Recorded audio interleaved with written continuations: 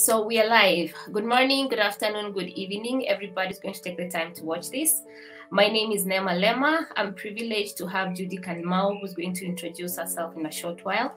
This is the third week of May. So as we had promised, we continue with topics matters the children's mental health. And today we are going to specifically talk about school and mental health, because with all the drama that's happening, there's really a lot to discuss. So before we go further, let me introduce our expert today, and then we'll delve into a discussion. Judy, karibu. Thank you. Nema, my name is Judy Kamau. I'm a psychiatrist. I'm also a child and adolescent mental psychiatrist. I'm practicing in Nairobi, mainly in private practice. Thank you, Nema. Okay. Wow, thank you. And of course, now that's why you are the perfect person, because, and I think it's the adolescents who are really, really having a hard time in school. And of course, the younger ones, but I think it's the adolescents that we commonly hear about. So, what is the relationship between a child's mental health and school? We start from there and then we go, yeah, what is it about? Because I remember when we were studying, I think maybe I cannot even remember the state of my mental health when I was studying in primary school and secondary school. So these days you hear so many things, you're like, I cannot remember this part of my life. So maybe you can tell us those things that are happening today, maybe they're not happening in our time. Well, I don't know. Most of us, unless you were unhealthy mentally, you wouldn't really think about unhealthy mental health as a child or an adolescent. For most, the ones who reflect on that or see challenges or issues are the ones who maybe had problems. For most kids, actually, fortunately, are healthy. And when we say mental health in itself, good mental health is when a child is able to reach their developmental potential, be able to interact with others, moderate their emotions in a healthy way, have healthy social skills, be able to learn and grasp what is out there.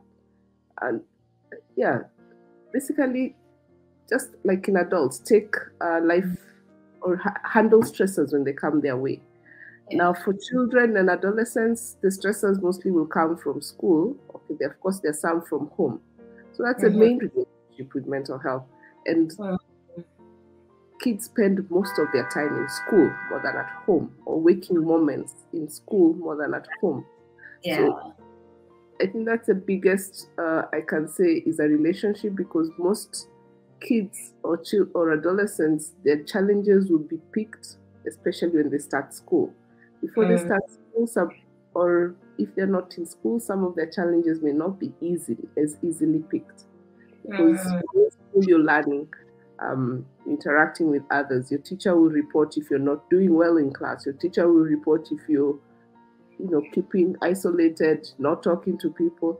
So school is a big part in a child's health or a child's life, actually. Yeah. Yeah, that's so very true. So now, as parents, are there things that we can pick that maybe our kids are stressed in school, or just are stressed? Okay, maybe I don't. Is there are stressed in school? Oh, well, yes. So when there's a change in how your child used to be, that's one of the telltale signs. You can see that there's a change maybe in their school performance. Yeah, this is a child who was either average and now they're starting to go to bottom shelf, or this was a very high performer and they're now starting to go lower and lower in performance. This is a child who was, very social, would have friends over, and then suddenly you're not even seeing any of these friends. Your child is not even talking on the phone to anyone. Child doesn't want to go to school and used to very easily want to go to school. There was no challenges there. The teacher keeps complaining. That's also another telltale sign that there might be a problem in school. because teachers are spending time with this person, so they will notice. They might tell you they're not doing their homework on time. They're fighting other kids. The child has suddenly become rude. Is not responsible. They used to be neat. They're not as neat anymore. We wonder, is it that you didn't get a house girl or something like that? So you can notice shifts. Most of the reports you can get from teachers, but some you'll notice even in how the child does their day-to-day activities, especially school-related. So those kind of a problem might be a problem at school. However, all those things I've also said may pick a problem at home. They only signify that all is not okay with this person. So then when you dig deeper is when you find out, is the main problem in school or is the main problem at home, or maybe it's just social peers. But those telltale signs will just say that all is not okay. This person was here, now they are starting to come here. Or they were bubbly, social, now they're just withdrawn, not talking to people. So yeah, I would say that when you see some, unless maybe they say they're obviously being bullied, or they also articulate their needs and say the problem is just in school, there is general signs that you have to start getting help to decipher, really. Okay. I remember, last week we did a talk on the family, the family as a stressor in a child's mental health. Yeah. And I remember I got a message from a mom who has had to change schools because the daughter just came one day and told mom, I don't want to go to this school. So mom, of course, will try force and all that, but she'll just crying, and of course, eventually they've had to change schools. But then now her question was, the daughter never told her what exactly was happening in school. Yeah. So she was like, what do I do? And I'm asking you that question. What do I do? Like, okay, so I'm assuming, okay, she's in this, so this term, they have had to get a new school. So she's imagining, what if next term something happens again? Will they need to move to a different school? Because they don't even know what happened to the previous school. And the daughter she's just quiet. She's not saying anything. She's yeah. I think for that, the ideal will have to have tried to find out what was the problem before you move the person to school, from one school to another. And this is a narrative that happens, especially people have just joined from one.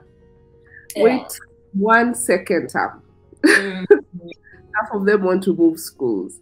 First of all, it's a transitional space. Maybe let's go with high school, or you're transitioning to high school. It's a transitional space. You're making new friends. You're getting to learn more subjects, all those things. Yeah. So the courses can be very varied. The child can be bullied and all those things. If you can be able to find out the issue before you move the child to school, you might find yourself moving this child from one school to another until the cows come home. Sometimes it's not the environment. Yeah. Sometimes it's the person. So low self-esteem. When maybe one child says something and this child takes it very personally, or maybe they're having some ideas of reference, or they're maybe just not okay settling, they have social anxiety, all those things. So you see, that's a personal thing. So even if I move you from one school and take you to the other school, I haven't changed much about your social self-esteem, I haven't changed much about your outlook to life, I haven't changed much about your sensitivity to criticism, things like that. So it might have been best, although now they've already done it, might have been best to find what was the problem. It might have been a serious problem. Bullying is, especially if schools are not very responsive, I will usually say there a parent can have an option of moving the child. Or if they're obviously, maybe there's a very high turnover of teachers, if they're beyond the child control, sometimes you can think about it, either talk to the school or move. But there are times, especially for adolescents in that space, they're going through a lot of adjustments. So you're moving your child from one school to another where they'll have to go and adjust again. for this mom, I will say keep talking to your daughter. You can take her for therapy or try and figure it out, even if it's now, so that it doesn't happen again. Yeah. Because it can. If it's maybe something else, or it might have been maybe something she was bullied for real, and then that happens again. You don't want that to happen. You want to empower this child with skills and how to cope in such situations. So if that happens, then so for now it's not that it's late. They can still go and take their daughter to get some help and see what's going on they can do. Okay, all right. Thank you for that. I think I'll tell her that. Now, what are the common reasons why someone will have issues in school? I know you've said bullying and not being able to take criticism positively. What are the others? I'm still like that. No, it's okay. Reasons are endless. From first of all, it will depend on. Sometimes I always look at the developmental age also. We can start with the age of the child, things like that. There are many things that can happen in a developmental trajectory. We have what we sometimes call neurodevelopmental disorders, where you have a learning or an intellectual disability. Okay. For that, already you're not able to grasp what you're being, or you're below par with your peers. So that's already a challenge for this person or this child. They're not able to grasp what is taught to appropriate. Or they may have some reading challenges, not even now an intellectual disability, where they are intelligent, but letters and numbers may just not make sense to them. So for these two, either your self-esteem might go down. For someone who has a learning disability, being called upon to read in class and things like that may be a challenge, and they may give up very easily.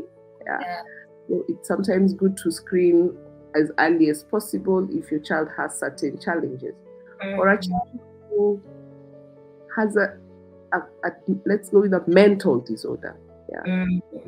They have depression, which alters their concentration, their focus, their mood is low, they're not able to follow through on what is going on or tasks. Or something like ADHD or attention deficit hyperactivity disorder, where they're not able to pay attention, they procrastinate, or they don't just submit assignments, they're impulsive, they may hit out without knowing or say or blurt things, or so they appear rude.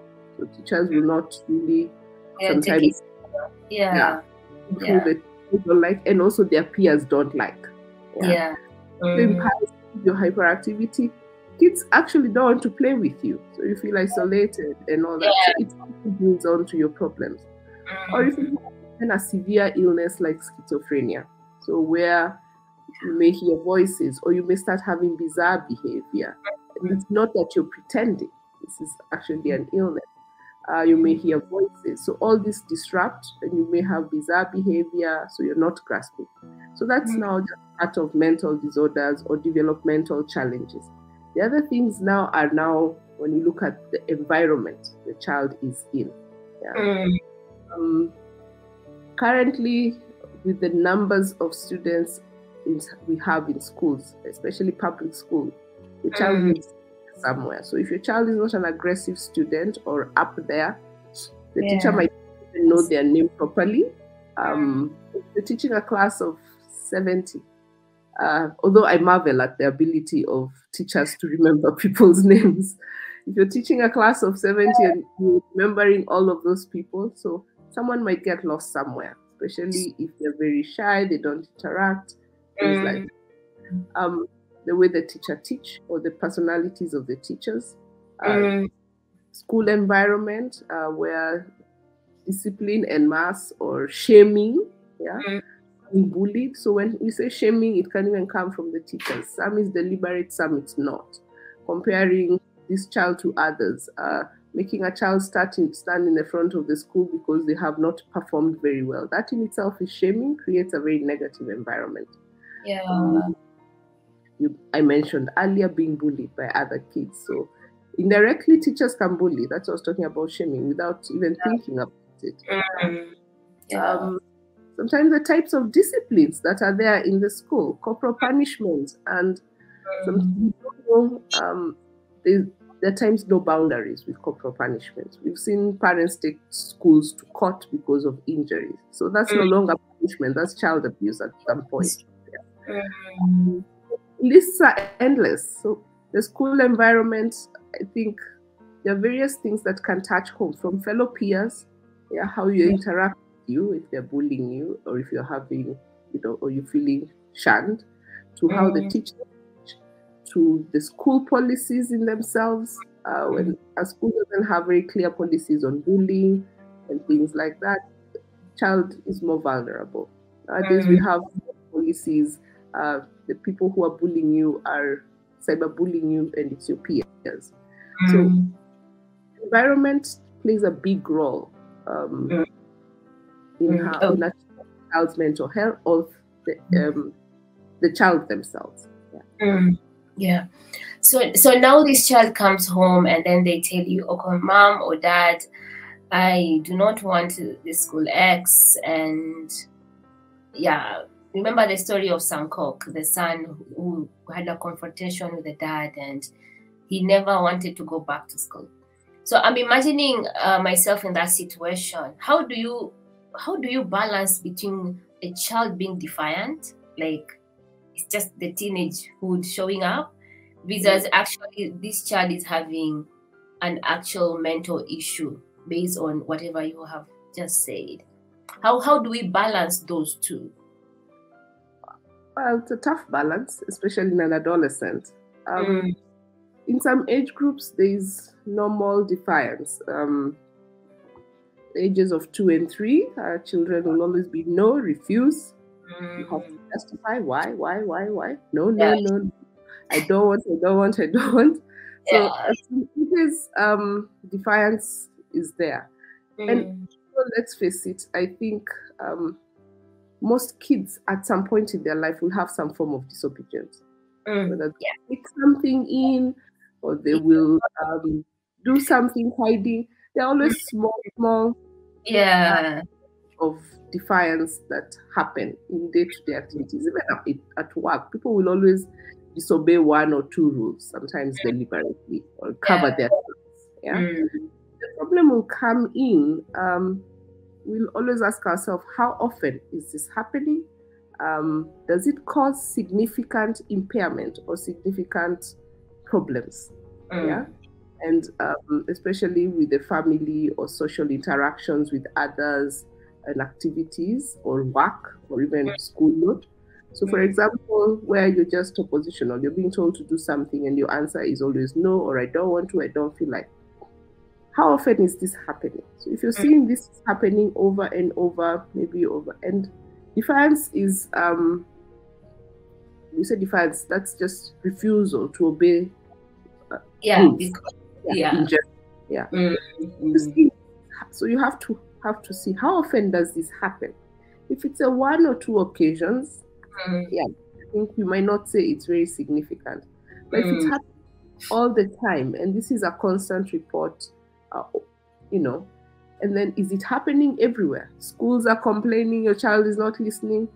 Home, you're having problems as a parent because your authority is always being shaken. It's always an argument to do a task, even like chores, like take your dishes to the sink or something like that. Or and how is it affecting your school life? Are your grades starting to drop?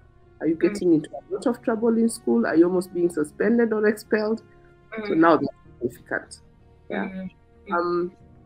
We also look at, where is this happening? If this is happening in school and also happening at the home, then that's quite significant. You can have mild defiance where you only have small problems at home.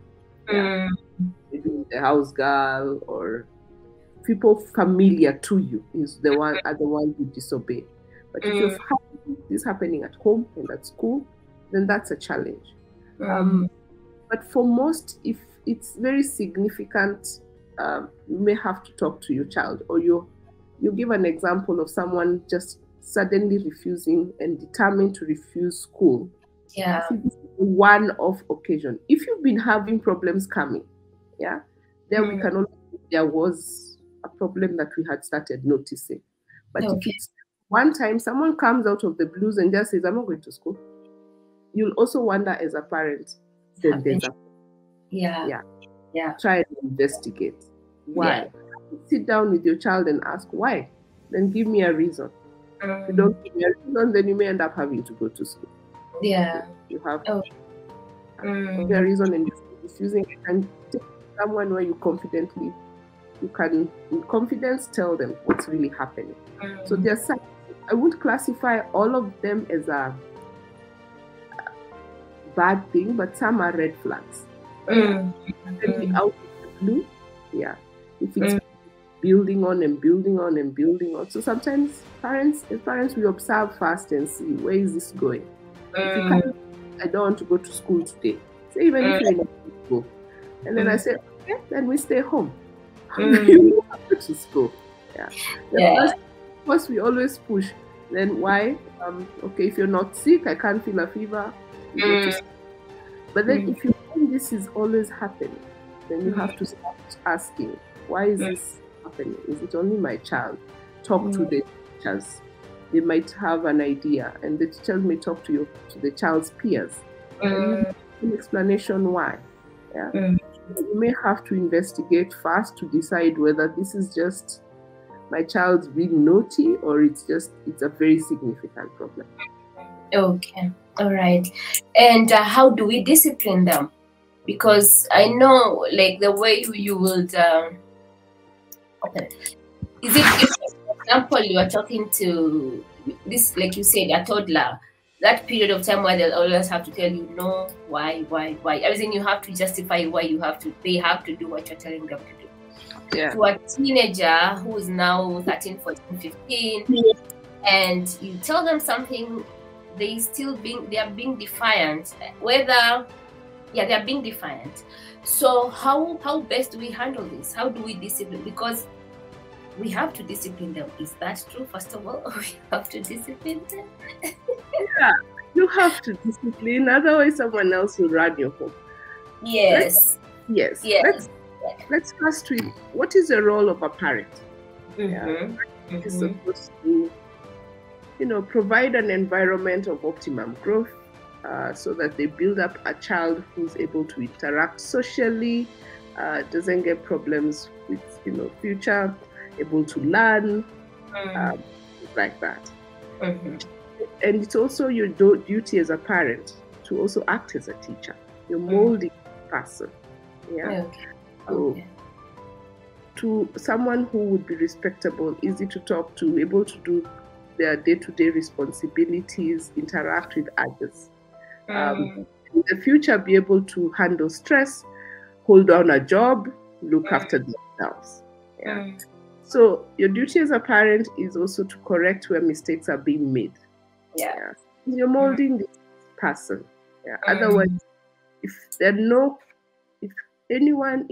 you're a parent and there's no discipline or boundaries that are set out, you still end up running the home. They're still young. They're not making the best of decisions. You have to guide them in that regard. So if they've made mistakes, I think number one, start creating environments where you can have an open dialogue. I always tell people that parents, between a parent and a child, so a child can say my parent is my best friend. Yes. But a parent should not say my child is my best friend. Yes. Okay, makes sense. Parent is supposed to discipline, but still have that open space of talking to my child. So they get into trouble out there or something bad happens, they're able to come and talk to you. They know mom is a disciplinarian, but she's very protective of me. I make mistakes. She can do some. She can. Can have it. My mom is someone I can reach out to, or my dad is someone I can easily talk to. So I say number one, have dialogue. Even if it's a very young child, first tell them what you're doing is wrong. Tell them, or if they don't know that something is wrong. out or lashing out, and the person never knew they were doing something wrong in the first place, will leave them confused and wondering what just happened. That, other than dialogue, always have it out there that rewards, as in bad behavior has consequences. Good behavior is rewarded. Bad behavior will be punished. Punishment varies. So when you're an adult, when you're an adolescent, so when kids are younger, spanking goes round, things like is frowned upon for young kids. For older adolescents, if you're thinking about it, you have a 13-year-old taller than you.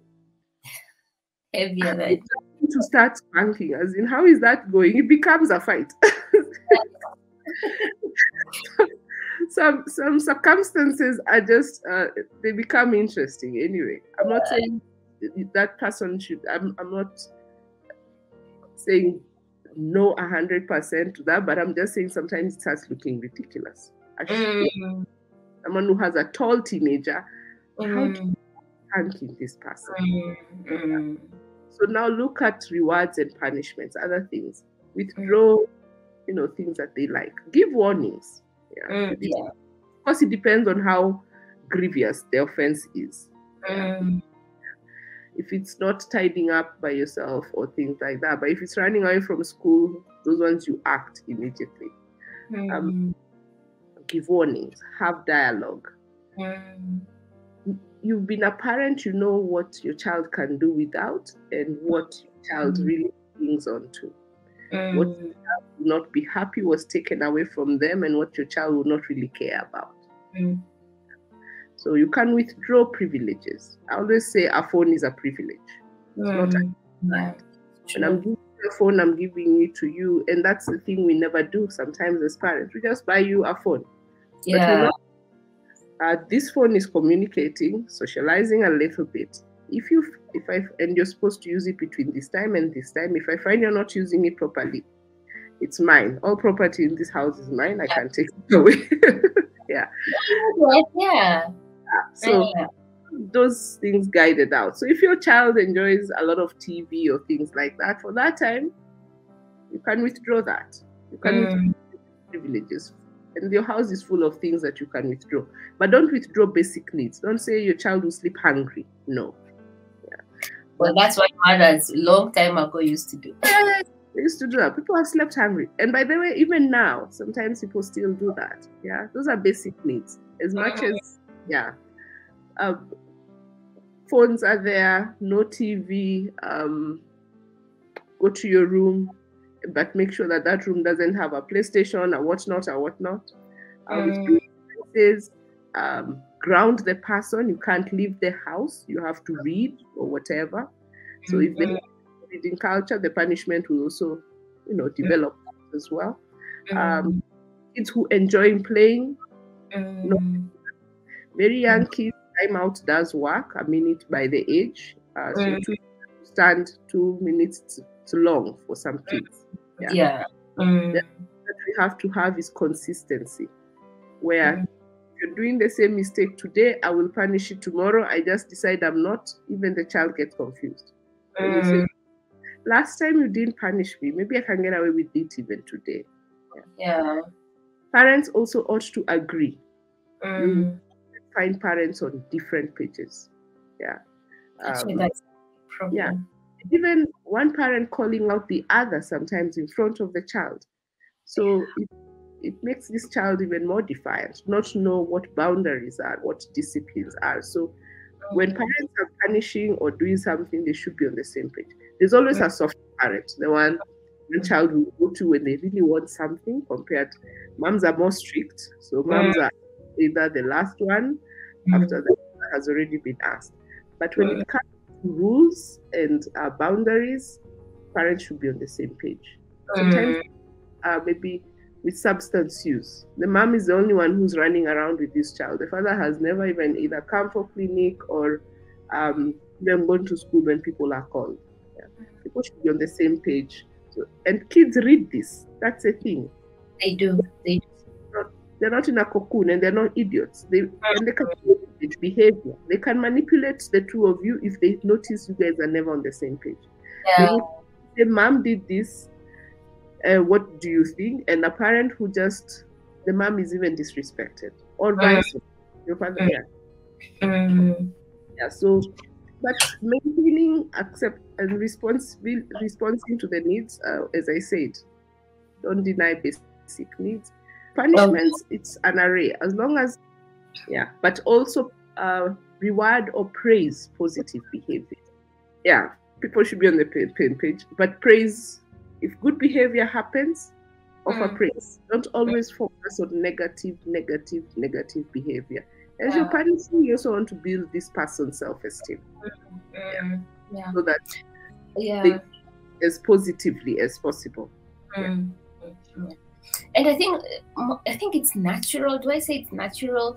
Like, looking for the positives, it's almost a very intentional. It's something that you really need to stop and think about it, because most of us are programmed to only notice the negative things. Even as adults who are in a relationship, you're more likely to complain of the negative things rather than even praising of the good things that this person does. So as parents, I think we really need to do that more intentionally.